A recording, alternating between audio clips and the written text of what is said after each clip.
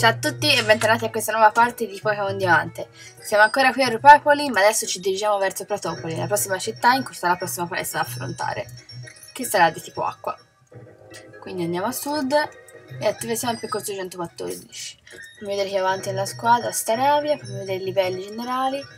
Mettiamo avanti... No, prima Primplap, che ormai siamo agli sgoccioli, al 36 si evolve finalmente. Ed adesso sarà un percorso un po' travagliato perché incontreremo molti allenatori. Quindi, insomma, mettiamoci il nostro e cerchiamo di farcelo. Magari se Primplap impara anche un'altra mossa tipo acqua, che è da una vita che lo dico, dovrebbe impararne una e non ha intenzione di impararla. Poi iniziare al 28, cerchiamo di imparare il riduttore, vediamo le mosse. Allora, le mosse che ha sono azione, pistone, turbofuoco e bracciere. Direi che al posto di azione adesso gli insegniamo il riduttore. Usiamo una cadabra, usiamo di nuovo della raggio. Confuso, Primplap, ecco, Primplap che era addirittura confuso. Ma adesso infliggiamo dei danni e sconfiggiamo l'allenatrice. Guardate in quanto doveva salire Primplap, però non è salito. Allora, iniziamo subito. Se sentite abbaiare è il cane, non mio ma dei vicini, che sta abbaiando da tipo 2 ore, quindi se non lo sentite beati voi. Allora, qual è il nostro obiettivo? Da che lato dobbiamo andare? Non ne ho idea. Andiamo a occhio. Allora, di qua dove finiamo? Ah, questa è una grotta. Vediamo se questo ci dà qualcosa. Ah sì, qui prendi...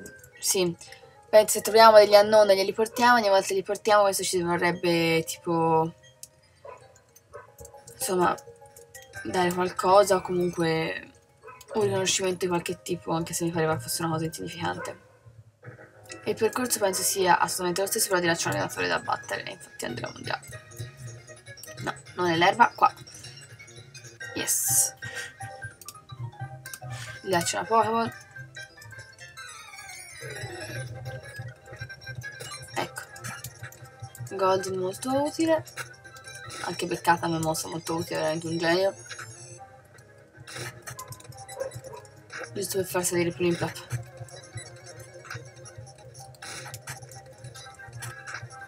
Ormai volevo farlo salire, magari imparare una mossa. No, ovviamente no. Cosa scelta sarà Golden, si cambiamo Pokémon. Mettiamo avanti Roselia, che sarà la protagonista, anche se è un maschio, continua a chiamarla Roselia, quindi è una femmina per me. Lo confondo, se no... Comunque sarà il protagonista della nostra prossima palestra, ovviamente. Iniziamo a stare in caso di bisogno.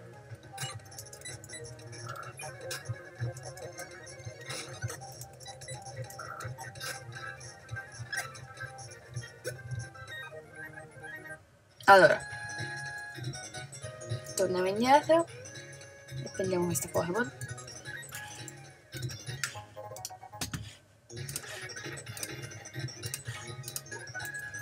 Perfetto, è presa anche questa Pokémon. Ricuriamo Primplap. Perfetto. Andiamo a affrontare questo allenatore, che è questo che va in su e in giù. Poi c'è un'altra lì, sì, ve l'ho detto, qui c'è un po' di Pokémon da affrontare. Ecco, il Pokémon giusto per noi.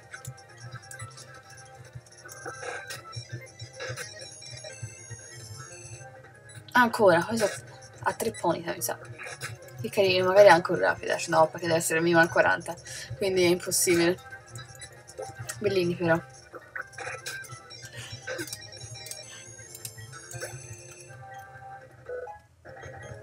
E Ponita è salito al 29 con dei Ponita, giustamente.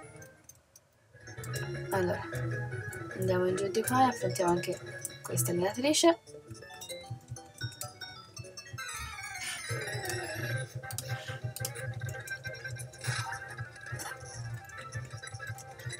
Ecco, un genio.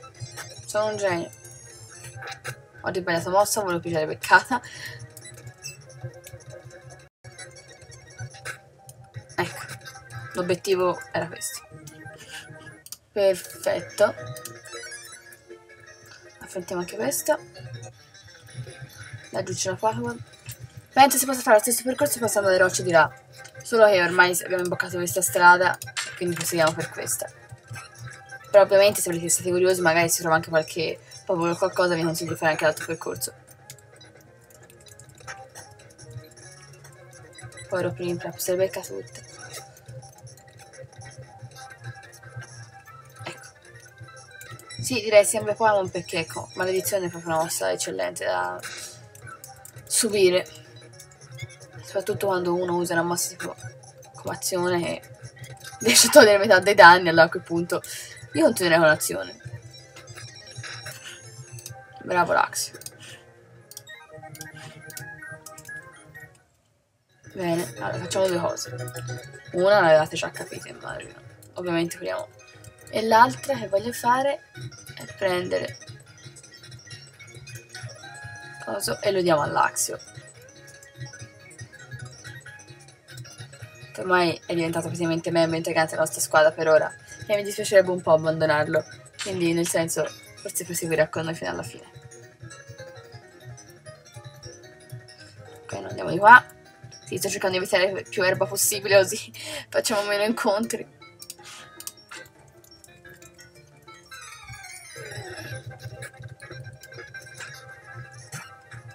Ecco.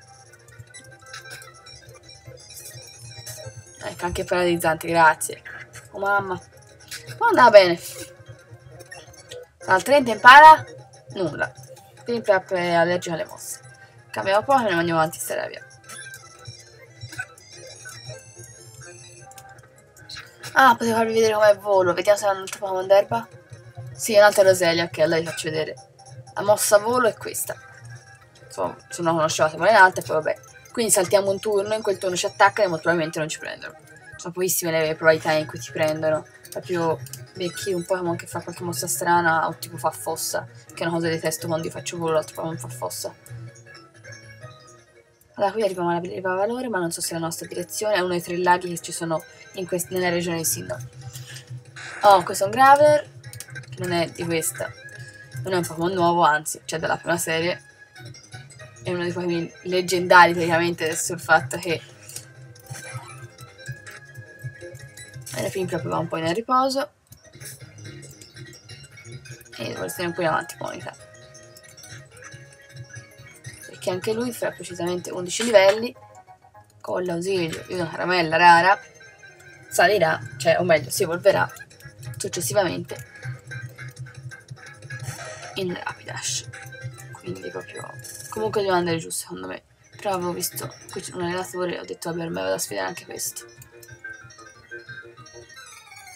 Cerco solo di saltare il più possibile l'erba, ma gli allenatori vorrei provare a farli tutti. Così non lasciate farveli perdere anche a voi. Ecco, non so cosa possa fare Onita. Questo è turbofuoco, non l'avevo ancora vista, anche se è inutile come mossa contro Pokémon di questo tipo. Posso usare anche braciere, ma...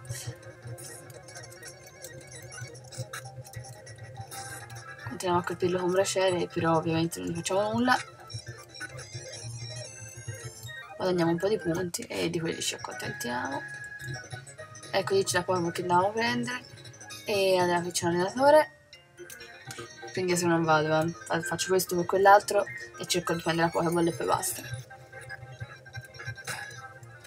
Ponita con questi tipi di Pokémon non è proprio il massimo, Anzi, direi che lo sostituiamo.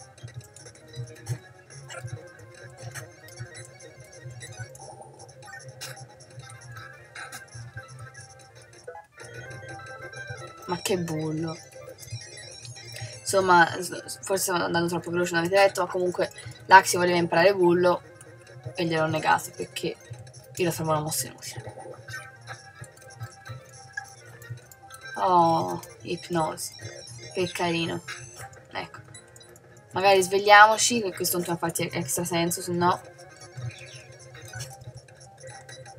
Oh, via. Lì si è tolto assolutamente nulla. Siamo addirittura confusi ora. Mi sa che Rosele verrà sostituita.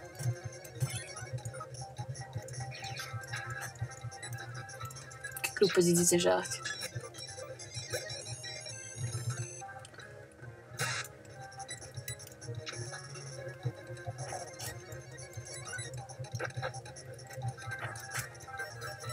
la vinciamo noi.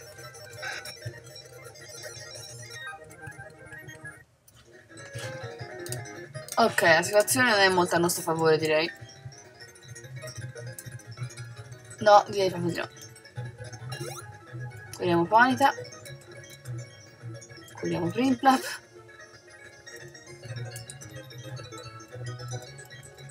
Curiamo Starave. Usiamo anche un'antiparalisi su Primplap e lo voglio rimettere avanti. Perché è il nostro starter, quindi ha il diritto di stare un po' più avanti. Allora, dicevamo, lì bisogna usare spaccaroccia, ma non è la nostra direzione è di qua. L'erba. Ah, si toglie dalla bicicletta, giustamente. Ah, solo alle cose creature. Quella poi adesso la saltiamo, vado avanti direttamente. Poi ci tornerò un po' nel massimo. No, oggi guarda, non ti conviene nemmeno affrontarci. Quindi andiamo avanti. Allenatore. Vai, grande.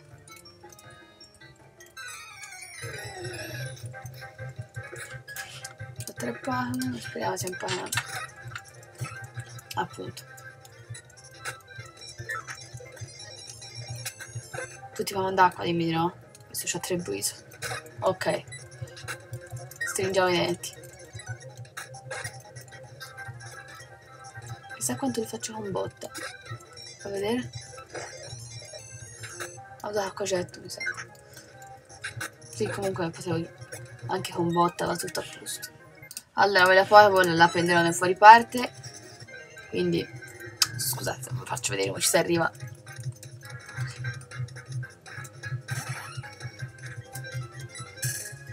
Usciamo dall'erba. Ok. Riprendiamo il nostro motociclo. Non meno una biciclettina. Oh, ci si arriva di là. Ok, avete visto come si fa, quindi non sto a farvelo rivedere. Da bellino questo cavallino.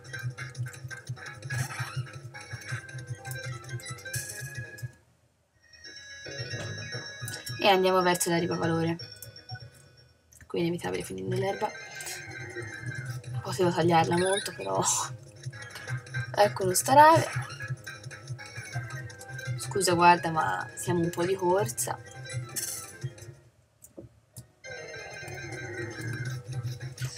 Dovrei comprarmi tipo 50 super repellenti e utilizzarli.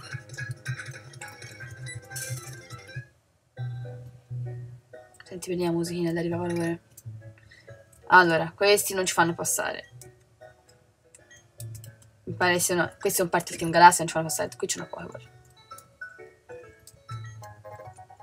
Ta-da! Allora, dove siamo qui? È una specie di albergo, questo mi pare sia la vita. Non è la vita Pokémon, credo sì. Leggiamo il cartellino.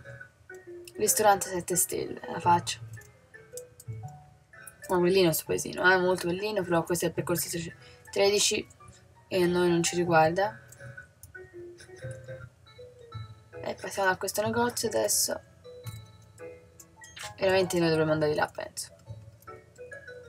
Però non so da quanto sto registrando. Qui sono allenatori? Ok, sfidiamo questi allenatori e poi ci fermiamo qua. Ci fermiamo un attimo ai resort perché siamo stanchi. Non è che tu magari Primplap ci mancava l'elicottero oggi.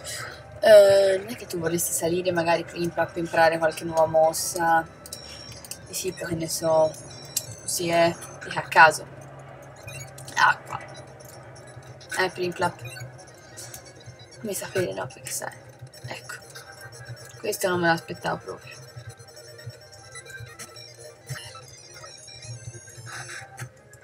Ecco. Già, ma io non insegnavo più.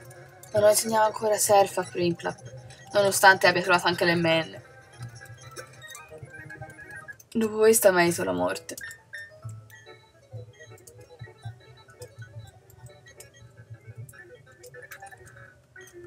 Ok, bambino che corre. Mi sa che sarai l'ultimo che sfiderò. Poi ci fermeremo qui. Allora, qui il terreno è per l'Axio.